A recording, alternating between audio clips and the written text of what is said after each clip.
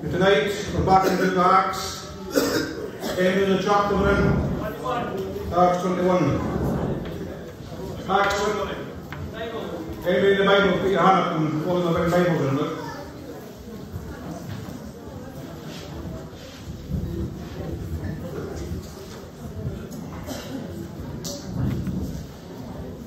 Acts chapter 21. We've gone through the book of Acts now since March, probably about 10 months. And we know the sisters have been listening because they beat us the quiz a couple of days ago. So the sisters have been fairly taken in and listening. There's still one that's anything, eh?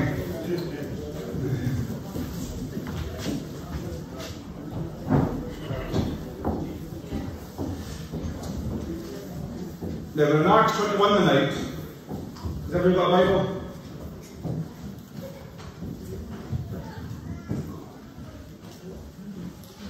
And I read Acts 21 right. Paul is returning to Jerusalem. This is his third and final missionary journey, and he's heading back to Jerusalem. And on his way back from Acts 18, he visits all the villages and towns and cities. And you know, in every village and town and city, he finds believers. The people who's been saved. All the way right back to Jerusalem. From Acts 18. It's a third missionary journey. Now we've gone through the book of Acts for 10 months, right, since March. It might seem like a long time, right? But you know that 10 months up to Acts 21, we've covered 25 years in the book of Acts. Because Acts 1 up to 21 is roughly about 25 years. And you know, God has done so much in that 25 years. As we went through the book of Acts, we've seen from 1 all the way through to this 21. Think how much God has done. Souls have been saved, men have been put in positions, churches have been opened, people have been healed, delivered. There's been so much done. And you know something, we're only getting a fraction of what's been done. There's only one man's account. The man will look at his account, but so much has been done in the background that we haven't been seen. We're just scraping the surface that's been done at that time in the book of Acts. Acts 1, right? Remember back in the beginning, Acts 1. How many believers were there together? Anybody remember? How many believers at the time? How many people saved at that time? Can anybody remember in Acts 1? Billy? How many? I said, anybody else? I guess close. It says there were 120 believers, right? Then the day of Pentecost, Acts 2, Peter preached the gospel. How many were saved? 3,000. So 120 to 3,000 got saved, right? Now, in the very next chapter, there's another 2,000 saved. So that's 5,000 people who've been saved just a couple of chapters. Acts 8, the enemy comes in, tries to stop the work of God, tries to stop the gospel being spread. But all the enemy does is spread the gospel. Because when the disciples are scattered, they go, remember back in Acts 1, Jesus said, you will preach in Jerusalem, Judea, Samaria, and to the ends of the earth. So now the gospel's been spread to Samaria, Judea, and it's went to Antioch. Now it's getting spread out to Asia and out to Europe. Acts 9, Saul got saved, the one who was persecuting the church, who became Apostle Paul. Acts 10, the first Gentile to be saved was Cornelius. Acts 11, the first Gentile church in Antioch. Acts 13 was the start of Paul's missionary journey. Acts 15 was his second missionary journey. And now in Acts 21 as his last missionary journey, where he's heading to Rome.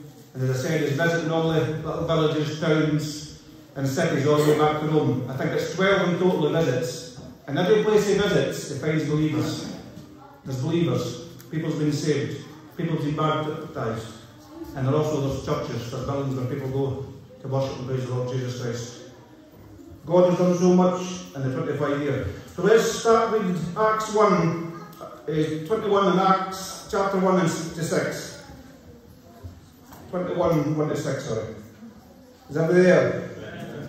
Now it came to pass, when we had departed from them and set sail, running a straight course, we came to Cos, and the following day to Rhodes, and from there to Patra, and finding a ship sailing over to Thessalonica, he went aboard and set sail.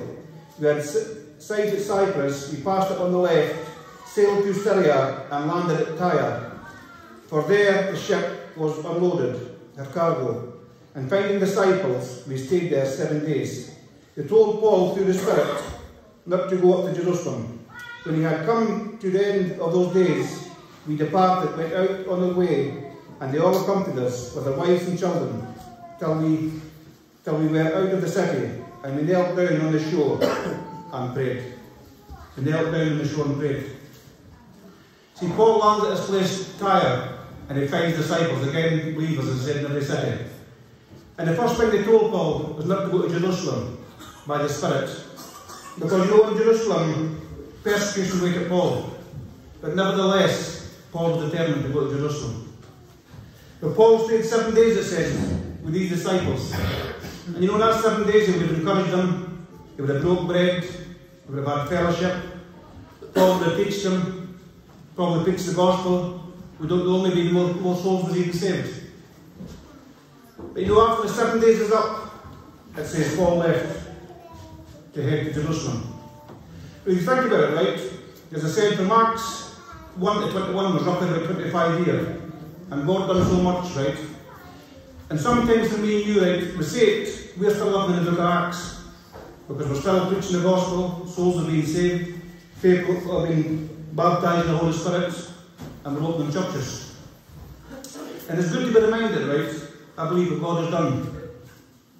Not just in their lives, but what He's done in Scotland in the last 25, 30 years. I was speaking to old Alistair Fowler the other day on the phone. And you know, the first time there was a convention in Scotland, was in Harthill. And it was roughly at the same timeline as the book of Acts, it was 33 years ago. The book of Acts is probably last, from Acts 1 to 28, is roughly about 30 to 33 years. So 33 years ago, men from England, led by the Holy Spirit, came to Harthill and put a tent up. And they preached the gospel of Jesus Christ. You know, in that mission, people got saved. You know, and after the men left, you know, there were no churches in Scotland at the time. There were no life churches, so they had no place to go. But you know something, people were saved, they were filled with the Holy Spirit. When the men went back to England, I want to tell you something, God didn't go back to England. The Holy Spirit didn't go back to England. But the Holy Spirit was in the believers, was still in Scotland. And they were led by the Holy Spirit. Because what they'd done, just like the book of Acts in the beginning, right? In the book of Acts, the people met together, they had house meetings and they wrote together. And old Alistair told me, right, there was no churches, so what they'd done, they had house meetings. They met together, they broke bread together. They went to the gospel halls. There was Alistair Morrick, old John White and June, Alec and Jesse, Alan and Tom. They all worked together in the houses and they prayed. And they continued to preach the gospel, they continued to lift up people in prayer, they got the gospel meetings, they broke bread, just like the people done in the book of Acts. Then old Alistair was the first man to become a minister in Scotland 30 years ago. God put a man in place that was old Alistair, and he started to preach the gospel. Still wasn't any churches, and he told me they rented the building and took all the books. So they had a rented building now, they were preaching the gospel, souls were being saved. You know, 25 years ago, they bought the first church for Scotland. Then Montrose. I think then it was Cowdenbeath. You know, today in Scotland we've got 6 churches. We've got 4 outreaches. You know, in every place in Scotland you go to, just like Paul, when he came from, when he went going back to Jerusalem, visiting all the towns and all the villages and all the cities. In every village and every town and city there were souls saved. So everywhere you go in Scotland today, you will find believers in the Lord Jesus Christ. Go to Ayrshire, the Christians. Go to Aberdeen, you'll find Christians. Go to Inverness, you'll find Christians. Go to Edinburgh. Why is this? We want to tell you why. Because men and women were willing to stand up and preach the gospel of Jesus Christ. So the disciples in the Bible were persecuted, but yet they continued to preach the gospel. Now I believe, I was speaking to old Alistair, you know, in 30 years, old Alistair was preaching the gospel. And in that time, he's been persecuted, he went through many different situations. But you know, today, old Alistair Fowler is still preaching the gospel of Jesus Christ. Paul was sent to Jerusalem, where chains awaited him, and yet he still preached the gospel of Jesus Christ. And that's the way we have to be. We're not people who shrink back, but we're people who move forward in the Lord Jesus Christ. Can I say amen tonight? Amen. Think in 8 months what God's done in Perth. Remember, it's 8 months what God's done in Perth. It was an outreach, now it's a church. But us all started, it didn't start 10 months ago. It started back in 1989 when the men got the gospel to Scotland. And the brothers and sisters were willing to stand up and preach the gospel of Jesus Christ. And you know, as I said, when we read the book of Acts, we mainly talk about Paul, right? But if you think about the beginning, there was Peter, there was John, Stephen, Philip, Barnabas, Timothy. There's many, many other men. It wasn't just all about Paul. And I want to tell you something tonight, brothers and sisters, it's all about one man tonight. Every single one of us is a part of Perth tonight. And we've all got a part to play tonight. Because tonight, there is no employment in the Lord Jesus Christ. But you know something? This is no man's work. Because if this is man's work, it would never last. 30 years in Scotland, the gospel being preached. If this was man's work, well, you might say something. It wouldn't be continuing. But this is no man's work. This is the work of the Lord Jesus Christ tonight. Amen. That's why it's continuing. There's a man in the Bible, right? A man called Geno. The man was a teacher of the Pharisees. A man who actually taught Paul when he was a Pharisee, before he was saved.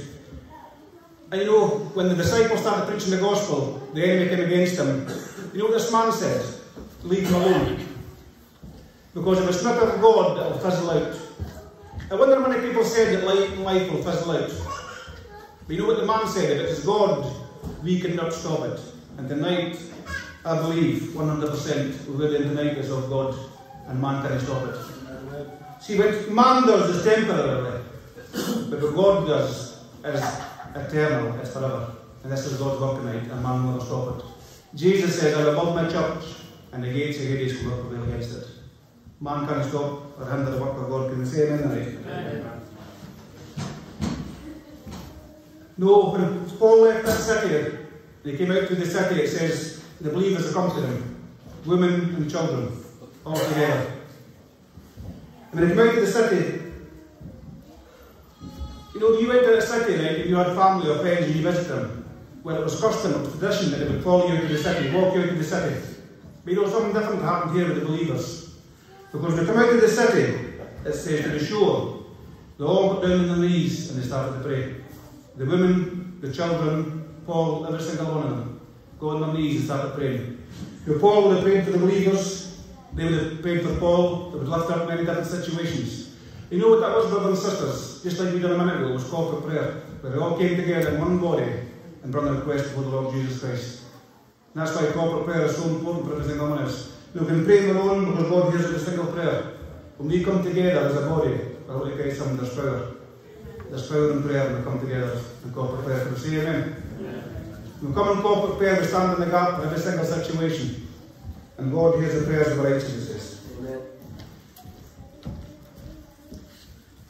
Let's read verse 8 to 14. One of the brothers read that, right? 8 to 14. Yeah. On the next day, we who were Paul's companions departed and came to Caesarea, and entered the house of Philip, the evangelist, who was one of the 7, and stayed with him. Now this man had 4 virgin daughters who prophesied, and as we stayed many days, a certain prophet named Agabus came down from Judea. When he had come to us, he took Paul's belt, bound his own hands and feet, and said, Thus says the Holy Spirit, so shall the Jews at Jerusalem bind the man who owns this belt and deliver him into the hands of the Gentiles. Now when we heard these things, both we and those from the place pleaded with him not to go up to Jerusalem. Then Paul answered, What do you mean by weeping and breaking my heart? For I am ready not only to be bound, but also to die at Jerusalem for the name of the Lord Jesus Christ. Amen.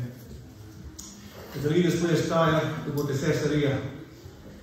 Then they went to a disciple's house, evangelist, a man called Philip.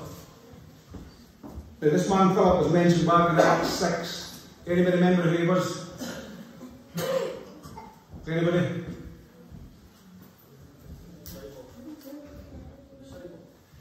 He was one of the seven, one of the deacons, remember? He was a deacon. Philip was one of the deacons chosen at the time. In Acts 8, when persecution came in and the disciples scattered, Philip was the one who went to Samaria and they preached the gospel of Jesus Christ. Souls were saved, there were miracles done, people were healed and delivered. You read it yourself, Acts 8.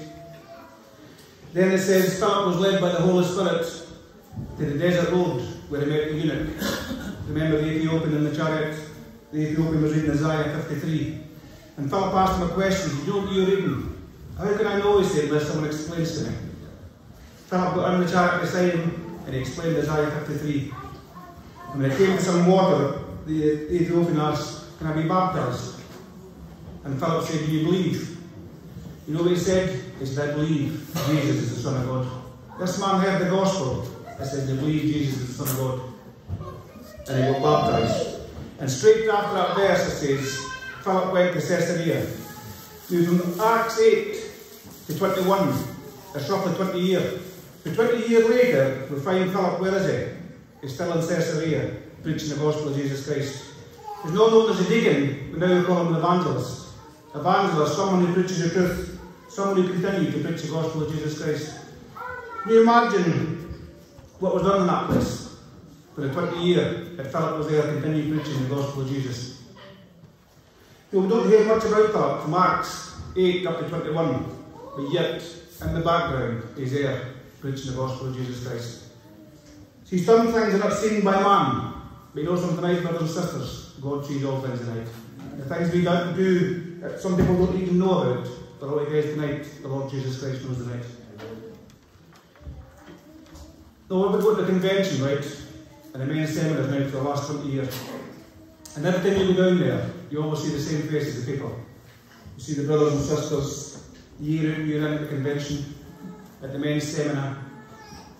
And you don't see them all year, till you get to the seminar. The people from England I'm talking about, the brothers and sisters. But you know something, and you know they're going through problems in different situations, they're facing trials, but 20 years, they're still seeing the same people, they're still going on for the Lord Jesus Christ. And that's the way we should be. For some people, when they face a trial or a situation, you know what the first thing they do? They run to the world for the answer. They want to get tonight, the answer can only be found in the Lord Jesus Christ tonight. It doesn't make a difference what we're going through tonight. As I said, don't go back, there's nothing back in the world for me tonight. It's forward and preaching the gospel of Jesus Christ. If you want to see the work of God grow, to think what God can do in another 20 years, another 25 years in Scotland. But we've got men and women who are willing to stand up and preach the gospel of Jesus Christ. No, when the enemy comes in, if we face persecution, it will go back to the world, but we go forward in the Lord Jesus Christ. Now, this man Agabus, the prophet, comes in and says, he binds his hands with a belt, and he says, the man who owns this belt, when he gets to Jerusalem, the Jews will bound him. And it was Paul's belt. And you know, the disciples, Luke, the author of this book, he says, we tried to convince him, pleaded with him not to go to Jerusalem. But Paul said, I'm willing to be persecuted. I'm willing to die for the gospel of Jesus Christ. That's what Paul said. Who could say that here tonight? Well, one of us could say tonight that we are willing to die for the gospel of Jesus Christ. Well, I don't believe God would want us to die physically. But you know, tonight, I believe He wants us to die to the flesh, to become a living sacrifice for Him. The things that entangle us, hang on us back from going on in the Lord, and I believe the Lord Jesus Christ tonight would want us to get it and to live a sacrifice life.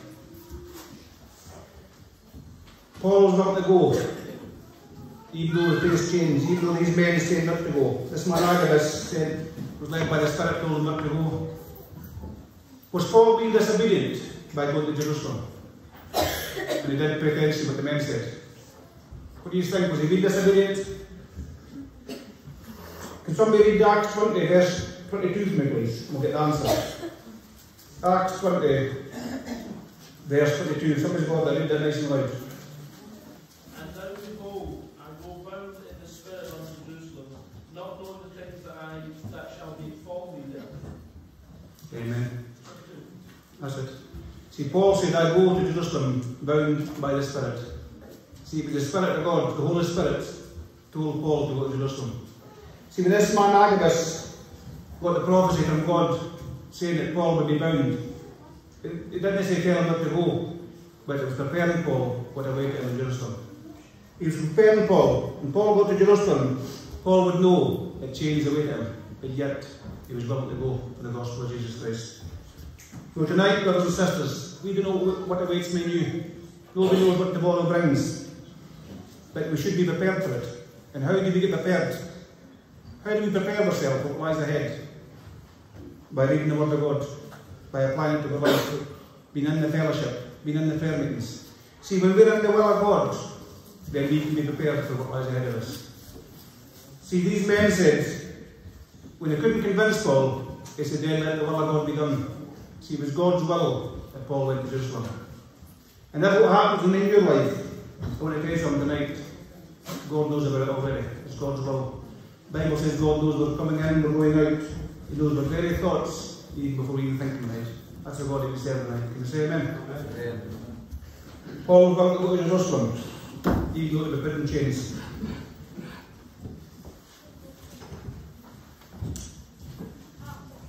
Verses 18 to 22, somebody read that please. 18 to 22. On the following day, Paul went in with us to James, and all the elders were present. And when he had taken them, he told in detail those things which God had done among the elders through his ministry. And when they heard the Lord glorified God, and they said to him, "We see the brother who many merit of Jews there are, who have believed, and they are all zealous for the Lord." Amen. That's fine, Charlie. When Paul reaches Jerusalem and he's greeted by the elders. And when Paul was at the elders, he started to tell them what God was doing among the Gentiles. That the Gentiles have been saved, churches have been put in place, men have been put in place. And you know what they do? It says they glorify God. They didn't glorify Paul, but they glorified God because it was God's work. See, God called men to preach the gospel, but you know, men can't save anybody. It's God who saves, it's God who heals, and it's God who delivers. And they were glorifying God. Now, they also said, in Jerusalem, there were multitudes of Jews getting saved. Thousands of Jews being saved. But the believers also said that they were zealous to the law. Although they were saved, they still wanted to keep the law of Moses. And James said to Paul, when you preach to the Jews, you tell them to ignore basically you tell them to ignore the law of Moses, to ignore Moses. But you know what Paul said, right? If we go back to Acts 15, when it says, men came down from Judea and told the Gentiles, in order to be saved, you must keep the law of Moses. And when they went back to the believers and led by the Holy Spirit, Paul showed them that men were saved by keeping the law, but they were saved through the precious blood of Jesus Christ. So the Gentiles didn't need to keep the laws. Paul said to them, if you keep the laws, it doesn't make you any holier. It doesn't make you any more saved. If you want to keep the laws, burden yourself with laws, because there was over 600 different laws the Jews tried to keep. If you want to burden yourself with laws, well, continue. But the laws will never save you. See, when Jesus came and went to the cross, he didn't come to abolish the law, but the law was fulfilled in the Lord Jesus Christ on the cross of Calvary. And there's nothing that we can add to that. But Paul was saying to them, you can't add to that. You can keep the law, but it will never save you. Good deeds will never save you. Following the religion will never save you. Only way we can be saved tonight is through the precious blood of Jesus Christ. Amen. No longer under the law, but under God's grace and His mercy, and through the blood of Jesus. That's what Paul was saying to the Jews. If you want to keep the law, well, continue, but all you're doing is burden yourself. That will never save you. And tonight, brothers and sisters, no man will never be saved by keeping the law, by being a good person. Because the Bible says good deeds are like filthy rags. The only one man who could save me tonight was a God man, that was Jesus Christ.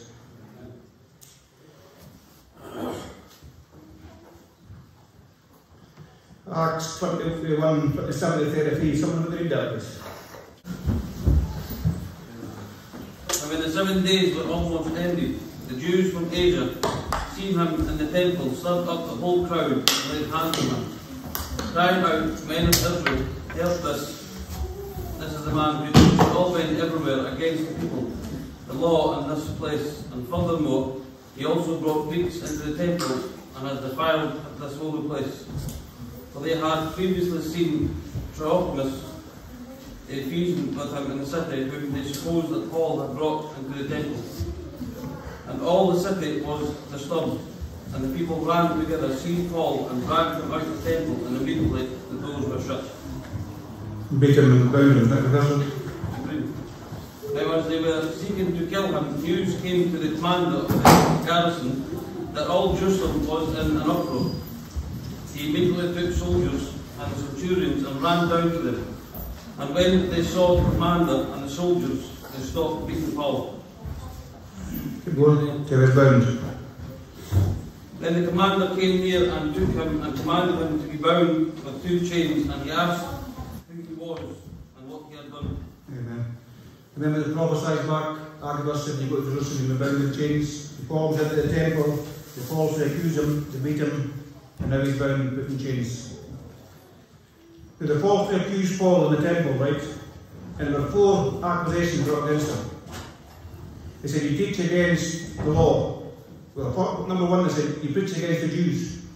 You preach against the Jews. Against these men, teach against them. You know, I can't find anywhere in the Bible where Paul teaches against the Jews.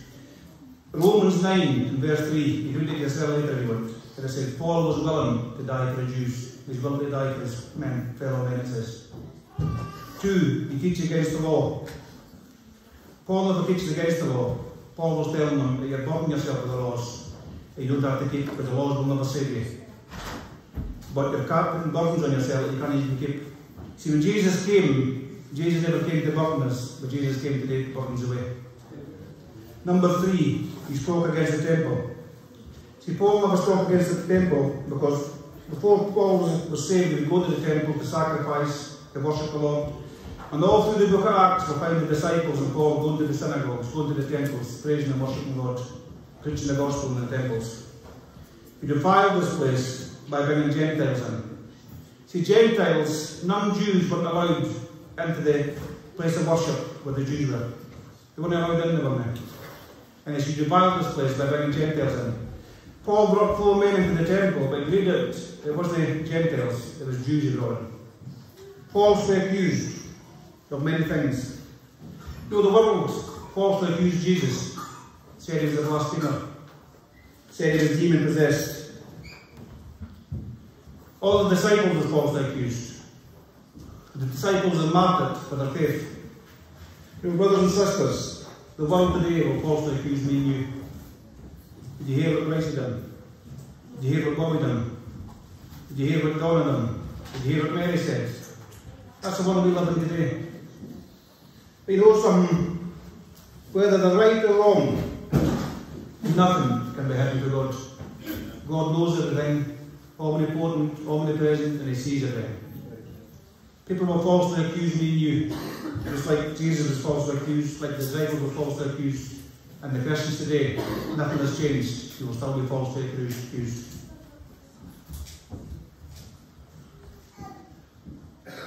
Now, Paul's been beat because of this. He's been bound and he's been put in chains. And you know, from Acts 21 now, I think there's Acts 28, there's 7 chapters left. Paul's bound now and he's heading for Rome, all through these chapters. You know, even being bound and heading for Rome, and facing death. You know what Paul done? He still continued to encourage his brothers and sisters, because most of his letters was written from prison. He still continued to preach the gospel of Jesus Christ. In the last verses, Paul said, "When I speak," and he stood on the steps and he started to speak to these men. And you know, Paul never tried to defend himself, never tried to make a case for himself. But I want to tell you what Paul done. He gave his testimony and preached the gospel of Jesus Christ. He told the people who he was. He was a Hebrew, he was a Jew, he was a Roman, I had power, I had authority, I had wealth. You read Philippians 3, you'll find the same things that Paul said. He was a Gentile of Gentiles, he was a Jew of Jews, he was a Hebrew of Hebrews, he had power, authority, wealth, he had everything. But he said, compared to the Lord Jesus Christ, I count it as rubbish. Right. And tonight, it doesn't make a difference who we were in the world. We might have been the worst of people, we might have been the best of people. we might have been poor, we might have been wealthy, we might have had power and authority. That doesn't make a difference today. It makes a difference now who we are in the Lord Jesus Christ. That's what makes a difference tonight. Not by our own good deeds, not by what we've done, but what the Lord Jesus Christ done on the cross of Calvary 2,000 years ago. And if we want to see the work of Scotland continue to grow, then we have to be men and women, just like the disciples in Acts 8, and in the Bible Acts, we have to be able to stand up and continue to preach the gospel of Jesus Christ. Because you're going to face persecution. The Bible says not if, but when you face various trials. And there are trials coming for each and every single one of us. We know tonight we have someone who sticks close to our brother tonight, who will never forsake us or will never leave us in our deepest trials. And tonight that is Jesus Christ. He's here with us always. Let us pray tonight. Thank you, Lord, Father God. Hallelujah, Jesus. Hallelujah, this night, Lord, Father God. Thank you, dear Lord, this night, Lord Jesus. Help us to find the life this night, Lord, Father God. Help us to live it out, Lord, Father God. Let there be people that doesn't shrink back, Lord Jesus, and continue to preach the gospel. Help us this night to be light and begin to be this night, Lord Jesus. Thank you, Lord, this night. Praise Him.